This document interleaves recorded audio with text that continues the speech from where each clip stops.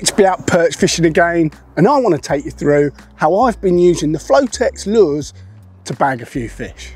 I've been fishing quite a few new venues that I'm not really familiar with, and so I've been using my search lures, which are the squirrelies and the small gonks. The squirrelies in real ale continue to perform really well for me. I think they're particularly good when visibility is quite good, you know, when you've got fairly clear water and you don't really need to create a strong silhouette.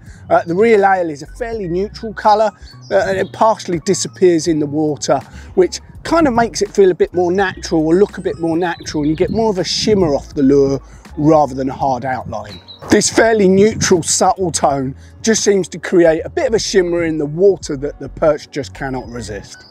Fishing the squirrelies at a reasonable pace, moving from swim to swim, has put a few fish on the bank.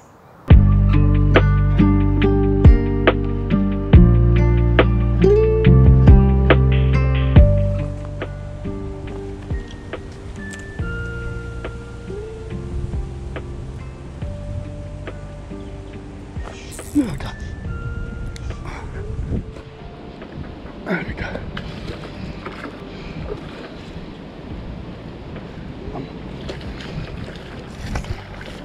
That's quite a nice one. Good. That one's down in the net just there. I know there's bigger down here. I saw it. There we go. Similar sort of size.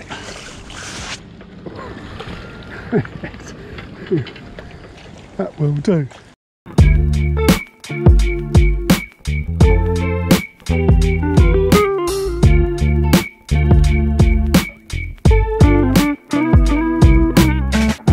So here we are, a couple of nice perch, look at them, crackers, on the real ale, a winning colour.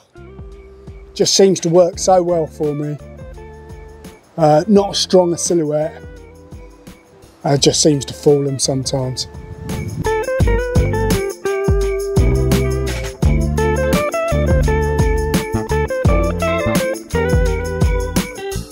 Moving around the river, fishing the squirrelies on a very simple 3-gram jig head allowed me to locate a few holding areas. These local stretches at the moment, you know, they haven't got an awful lot of flow in them. You know, most of it is only like a few feet deep, up to 5 foot deep. And with that in mind, what I would say is try and use the lightest jig head that you think you can get away with. Certainly in that scenario that I've painted there, 3-gram was absolutely fine. Certainly wouldn't want to go heavier. In fact, could have probably come down to sort of like 2 gram or so. We know that perch like to hit these lures on the drop, and yeah, using the lightest jig head that you can means that drop, if you like, is slower and more accentuated.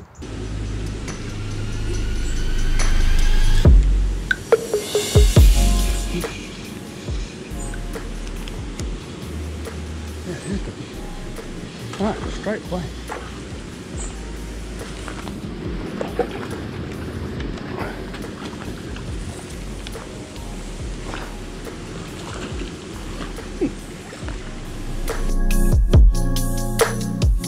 Of course, once I'd found a few holding areas, I could start to apply my finesse techniques, and I've spoken a fair amount about my love for the squirms and the Ned rig. But what surprised me in the last couple of seasons is how the drop shot has reintroduced itself to my fishing. Sometimes, particularly if the bottom of the river isn't that clean, a Ned rig just doesn't present that well. You're bringing it in with leaves on it, you know, it's late autumn, so there has been a lot of leaves around, a lot of it's gone down to the bottom, and sometimes in that scenario, bumping a little Ned rig along the bottom isn't always the best option, and in that scenario, I've actually been doing better on the drop shot. Oh, it's good. Oh, it's good. Oh, is it? 3-3 again, this one. On the drop shot rig, I'm losing the light, so I'm gonna get him back.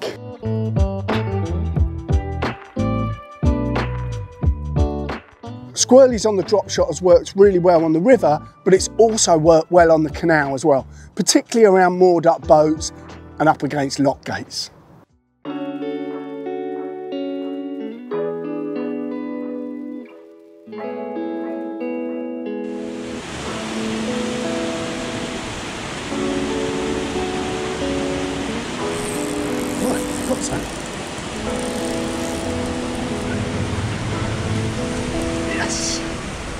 under a bridge.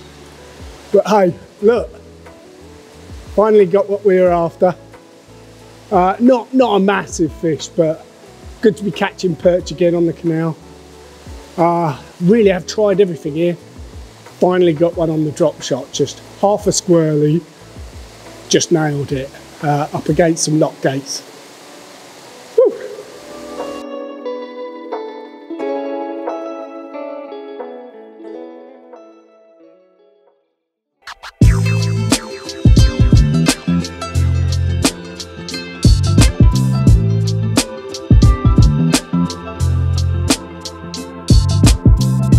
Something I've been playing around with on the drop shot is trimming down the squirrelies in a range of different colours, and that's been landing some really nice fish. Trimmed down silverfish and toxic frog seem to work really well. Something else that I would play around with is how far off the deck you're working those drop shots. Remember, these squirrelies are buoyant, so even if you set them really high, they're not going to drop, if that makes sense, you know, because they're buoyant.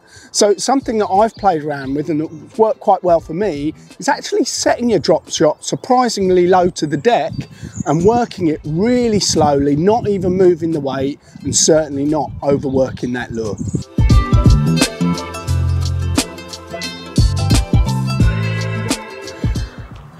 Drop shot squirrely, just half a squirrely on the drop shot. Just a devastating method once you've found them.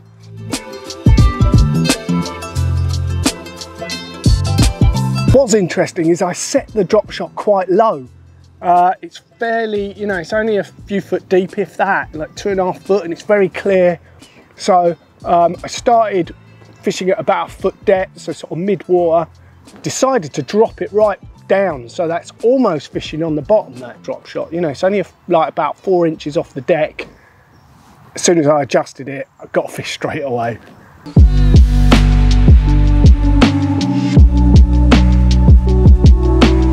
There seems to be something about the squirrelies, I think, where when you separate the lure from the weight, which is why it works quite well on the drop shot.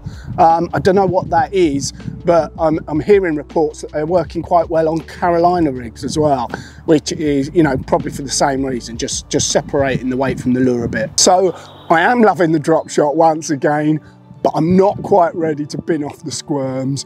I do think a stick bait can land those bigger fish. A number of very good lure anglers do believe that the big perch are a little bit lazy, they don't move around much, and a really slow stick bait still might bag you that real big one. I've also spoken before about how the squirms can really come into their own when things get cold, and you know, it is going to get cold very, very soon, very, very quickly, and when it is really cold, the squirms are hard to beat.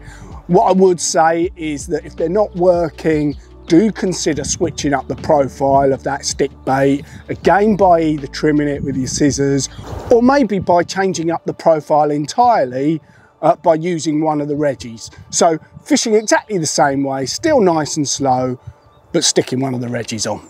Other than cold conditions, there's another scenario where I think a stick bait and the squirms work really well, and that is honey hole fishing.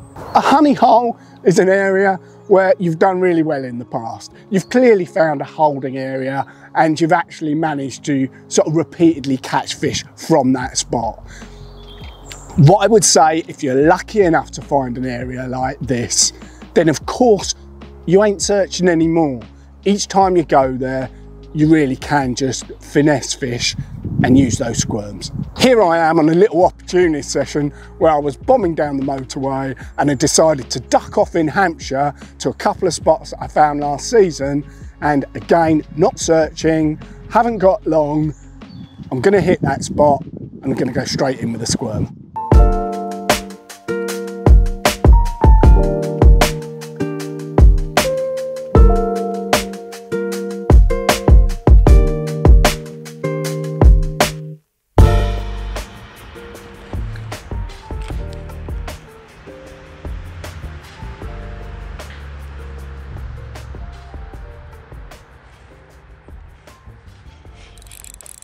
Okay. What have we got? Oh, here's a perch. Here's a quite nice one too. Good old Ned rig.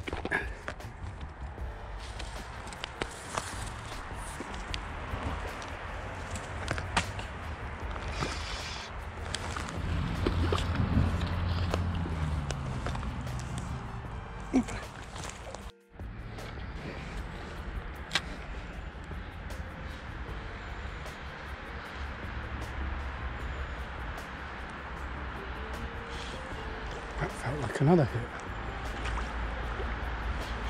Yeah.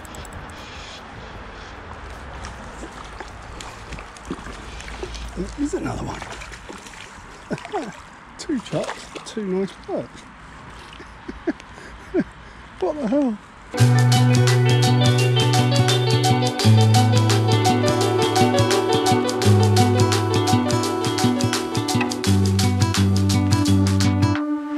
There you go, 2 blackwater perch on the squirms, 2 casts, 2 perch.